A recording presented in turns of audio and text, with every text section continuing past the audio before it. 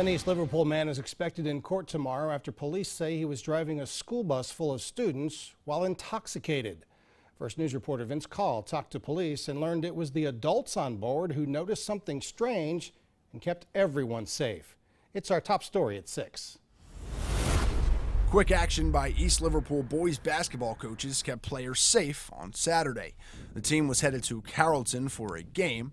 According to a police report, shortly after the team left the high school, coaches urged bus driver Donald Goodwin to pull over after they say they smelled alcohol coming from him. He stopped the bus at Westgate Elementary.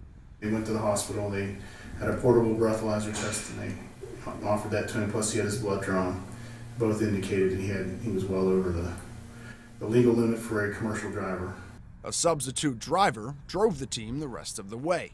Goodwin was charged with operating a vehicle while intoxicated, reckless operation, and endangering children.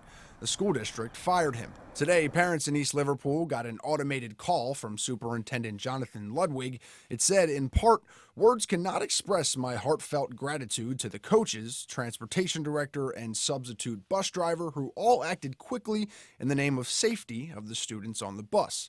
We are extremely proud of their response." Ludwig declined an interview. The police chief says there is something to take away from this. No, you just don't take anything for granted. You assume somebody's going to make sure somebody's going to be driving a busload full of kids is going to be in their proper mindset to be doing the job, but you're just somebody who wasn't. In East Liverpool, Vince Call, WKBN 27 First News.